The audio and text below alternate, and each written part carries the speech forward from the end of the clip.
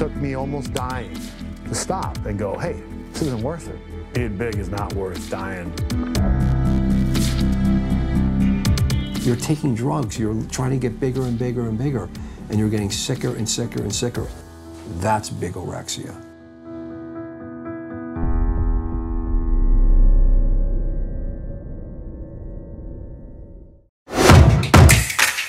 I'm not a morning person. Dedicated to being passionate about it. Bodybuilders have become more lazy. People have always thought I lift fake weights. Iran and the United States. You take responsibility for that.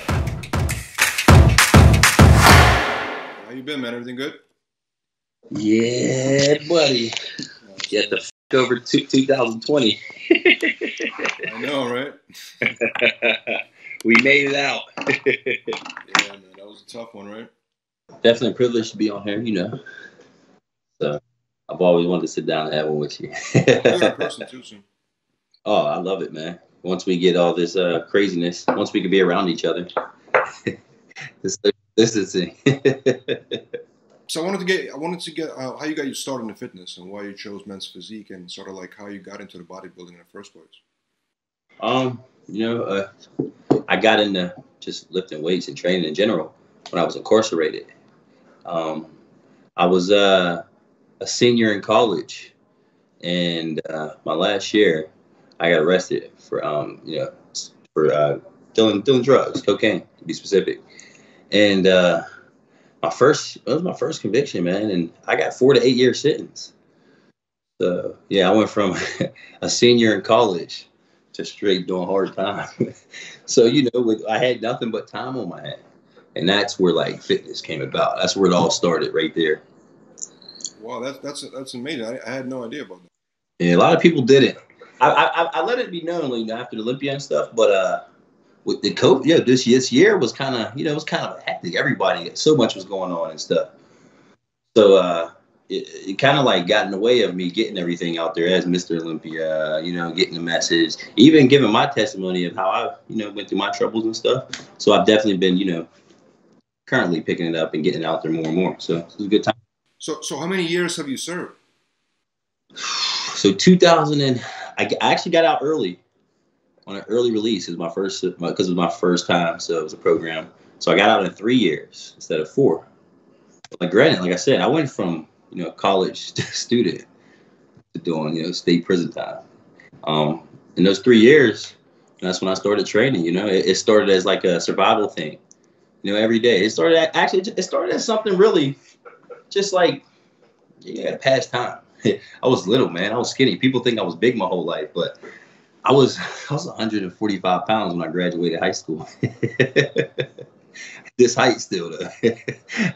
So when I went inside and I was incarcerated in prison, I was about maybe 165 pounds, bro. So going in there, you outside, you take movies and stuff like, oh, I got to get some muscle on me. So I just started lifting weights, just like that. What a perfect time, And every day just got, it gave me strength. It gave me hope, especially in that atmosphere, where hope is small, bro. Like it's non-existent in there, it's, inside prison, it's rehabilitation, but it's all about how you apply yourself, just like out here and stuff. So I knew in there that one day I would get out. So I was coming back better than ever, And you served in, did you serve in Pennsylvania State? Where did you serve your time? In Pennsylvania. Yeah. So how was a lot of people working out there? Was it common to work out over there? Oh yeah. You definitely get motivation to work out too. That's where it all starts. You're going out there no matter what the weather is too. There's even exercises that you got to complete, or if not, there's a puddle underneath you that you're going to fall in. We call the yard out workout, the pull-ups, push-ups, and dips. So like that's huge. I still do those. It's like a staple every day. And what about eating? Like what was you eating over there as far as like couldn't be good. It's so crazy because the parallel, like how parallel, I guess the lifestyle there was to how like was bodybuilding. It's kind of like you get used to certain things you can eat. So the discipline, I guess, in a sense, is where I picked up you know, inside, because I was, you know, I couldn't order go grab McDonald's and stuff. You know, I'm eating whatever the hell is down in the chow hall or whatever we can make on the block with the guys with soups and bags of chips and oodles and noodles, you know.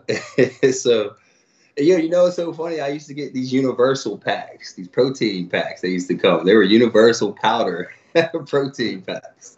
Had no idea what I was doing with them, but, you know, just trying to get big and get extra meals in and stuff. Commissary? You got a commissary going on? Yeah, got commissary, yeah. Nice. So you're actually taking protein. That's pretty cool. Yeah, it's expensive though, but big ups to my support system, man. Same guys I'm with right now, you know, with the Yams movement and my family and stuff, man. Like that was huge right there. That helped me a lot getting through. So you went in, you were 165, and you got out, you were what? Probably then still only like 195, 190, you know, but because it was hard to gain weight still, especially knowing what I know now and being inside, because you're just eating anything, bro. Like the quality, you're getting carbs like crazy, sugary. Yo, your meal in the morning would be cereal, toast, a cake. You see what I just said? Sugar, carbs, all the way across the board. So, you know, you still, like I said, that was when I got into it all, though, training, and still didn't know anything about like the nutrition part. I'm just winging it. Like I said, I just was doing it every day, making the days go faster. Mm-hmm. So when you got out, what happened next? What did you do next after it? So I got out, and you know, I was still limited on what I could do, because, you know, I was still in the halfway house, and so I was just had little windows on, you know, being able to get reintroduced into society. That, you know, so I had about 4 hours a day that I would get to either go job search, which I was supposed to do, but I was actually going to the gym too. So I would go look for some jobs, but before I go back in, I'm like, man, I still like lifting weights. And it's one thing I kept in my head. I just never stopped. So, you know, I kept lifting like that. And, you know, as I got through the system of the halfway house and everything, I still lifted weights. I never stopped going to the gym. And you like the feeling of being in the gym? You actually like that experience?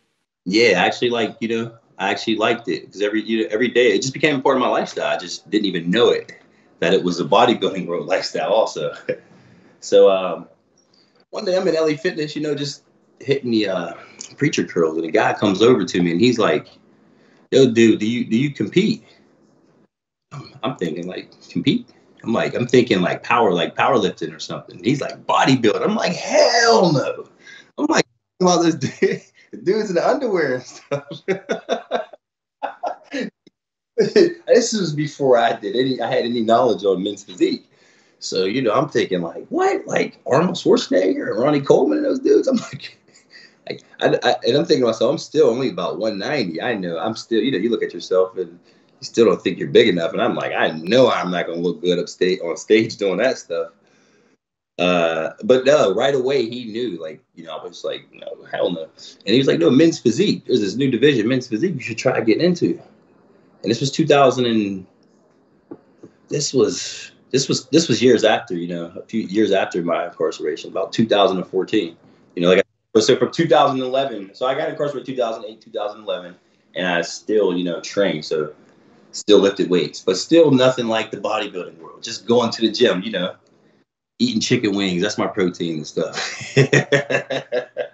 Protein shakes and stuff. But 2014, let's fast forward a little bit. That's when, you know, I met the guy at the gym, and we talked about, you know, he asked me about competing and men's physique. And I'm like, I you know, this was, man, I wasn't even big on social media or anything yet. I wasn't, this was all new to me. And I get on there and I'm looking at these dudes. I'm like, okay, this is way better than I imagined. yeah, shorts, the board shorts. I'm like, word. So the board shorts, that got me right there. I'm like, all right, I can see myself doing this, you know. Big ups, I was watching like dudes like Tory Woodward, Johnny Sebastian, all those guys before us. Man, even like Sadiq and Jeremy and all those guys. So, you know, they was doing it before us. So I instantly got on there and I checked them out. I'm like, all right, I could do this. I could try this. So I hired a coach, a local coach, and I did my show. That was July when I had the conversation. I did my show in October, and I did my first show then. And we won overall in Pennsylvania. It was a Pennsylvania first one. Yeah, it was a small one though. It was a small one. It was, yeah. It was only about like maybe like 5 of us or something like that. So it wasn't a big show at all. But still, I had my coach, and even the feedback there, still like, yo, keep going with it. I did another show. I did my second show. I decided to do it 2 days or 3 days before it happened. Like, that's just how new this world was to me, So this coach taught you how to like do the prep, how to like cut water and all that stuff, right? Like he took you through the process.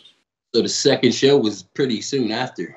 And I'm like, yeah, we should do the show. Like, I'm still in shape. We did that. And I won my class, but didn't win overall. So that's when I really got the guy, and I didn't deserve it. The guy looked good. And that's when I was like, okay, it was way different from my first show and my second show. So I'm an athlete by, just by nature. Younger, I played all the sports growing up. So it got me hooked. That one right there, I'm like, damn, I didn't win. But I'm like, yo, these dudes look good. Like, yo, that's when I was like, okay, there's a lot of work to be done. And, like they say, your first time you step on stage, it's like, if it's for you right away. And I knew it was right away. So how did you feel about preparing for the competition, being competitive, hitting the poses and all that? Like, did you enjoy that? It was weird. It was weird, man. Like it was a whole different world, So, not necessarily discipline on the eating, but just the posing, obviously, the training. That got me hooked though, because you're watching yourself, you see the process, your body change. Now I'm like, that really got me hooked in the entire process, because I was just used to, like I said, just lifting weights, just getting it in, and the genetics carried me and stuff, but not really knowing what I was doing until I got into the bodybuilding stuff. So